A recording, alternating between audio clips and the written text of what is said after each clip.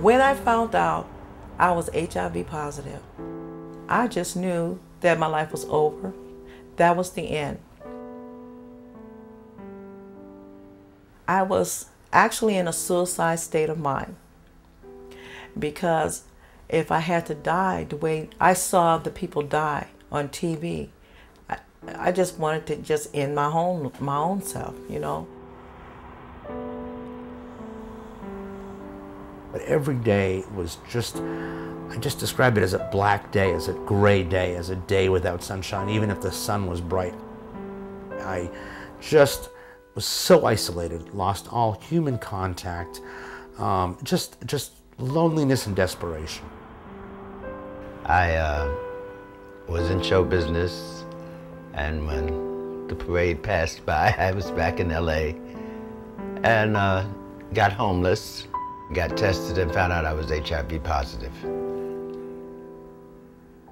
I felt like the whole world had caved in and there was no hope for me.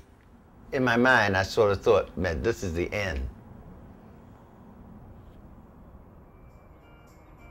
But through Common Ground, through the support of Common Ground, I found out you can live with this and live well with this.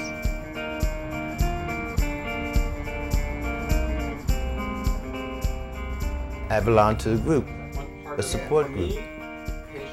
That's one of the main things that's helped me, is to be able to talk about it, to say what I feel, anger, happiness, wherever I am at the moment.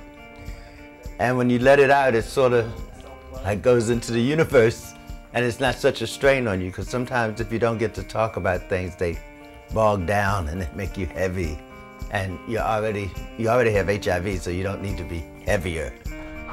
Thank goodness from Common Ground. I think I wouldn't have made it without them.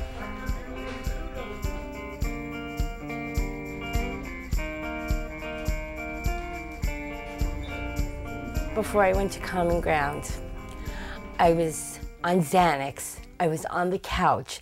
I wasn't participating in life. I was sleeping all the time. I wasn't cooking dinner. I wasn't taking my kids out. I was so unhappy, and I really didn't know why. But I'm feeling good. My thyroid test came back all back to normal. Oh, good. Yeah, so that's really good. I can't live with this disease alone. I need help. I need to take care of me. And Common Ground helps me take care of me.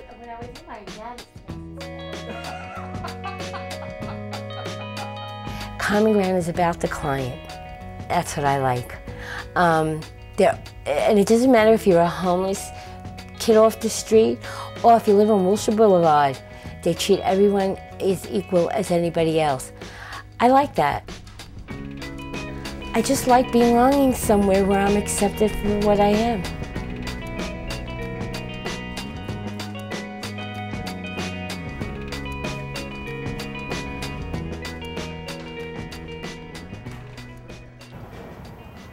I had this idea that I would learn how to groom dogs, and I remember talking to my case manager, Jamie, at the time, and I said, Jamie, I want to go to school and learn how to groom dogs. And you know, to a lot of people, that would sound like a pipe dream or a silly idea, and she just said to me, and I can so clearly remember the look on her face and where we were, and she said, Jeff, that is such a perfect idea for you.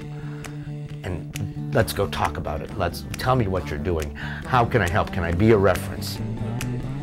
And she was, and she helped. And today I own the largest grooming salon on the west side of Los Angeles, and that's no small accomplishment. A lot of the kids out here are at risk. But when you're running around on the streets, the risk is there, and it's high because you have nothing. And a lot of people, when they have nothing, will do anything they can to get something. What Common Ground does is they say, okay, we have this population at risk. We want to educate them to keep them from engaging in risky behaviors. Even if it's as much as just empowering them as a person and raising their own self-awareness and their own self-consciousness, then that in itself is a service. I really, really appreciate everything they have done as far as feeding me, making sure I had hygiene, deodorant, something that I need. And not just that, housing. What a wonderful thing is that.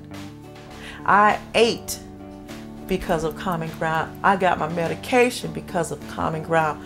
And I got not just that, I got mental health, I got emotional health.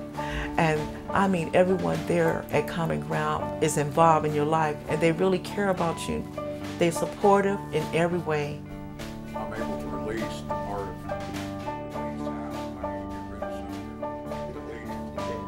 Common Ground gave me 3 major things you need. It's food, housing, and clothing. I've got them now. So now I can really start working on myself, you know. I enjoy volunteering here. They came to me and asked me if I would be interested. I was homeless, you know, going from homeless to answering phones. You know, it's showing me that I can do things.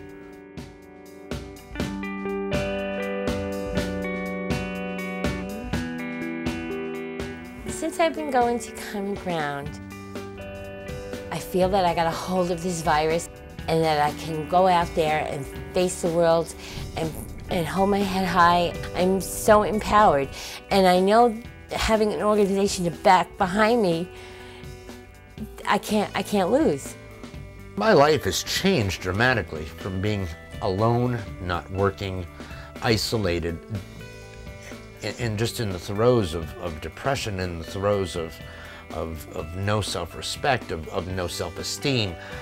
Today, my life is as good a life as I could ever have imagined.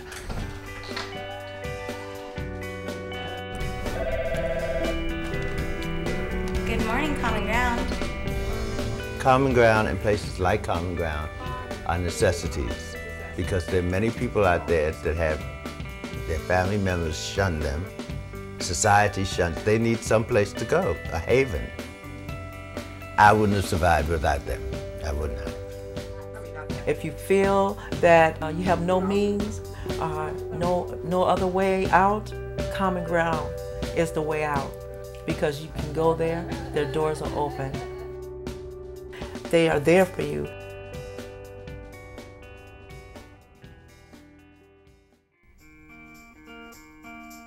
Common Ground, the Westside HIV Community Center, Works to bring diverse members of the Westside community together. in the fight against AIDS. We provide social services and public education programs. We ensure that people of diverse cultural backgrounds, those living in poverty, youth, and people who are homeless are able to access our services.